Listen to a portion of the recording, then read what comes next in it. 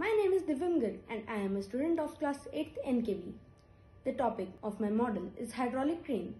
My model is based on the Pascal's law that states that if pressure is applied to a confined incompressible liquid, it is transmitted equally and uniformly in all the directions. This law was made by a scientist named Blaise Pascal. To make this model, I have used syringes, pipes, cardboard and toothpick. Now, I am going to show that how this model actually works. Now, in this model, when I apply pressure at this end, the crane starts working. Now let's see.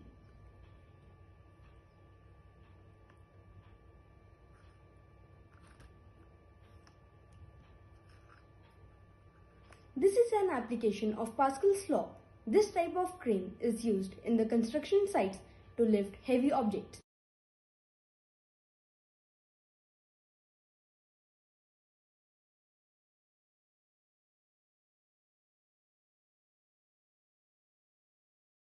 Thank you.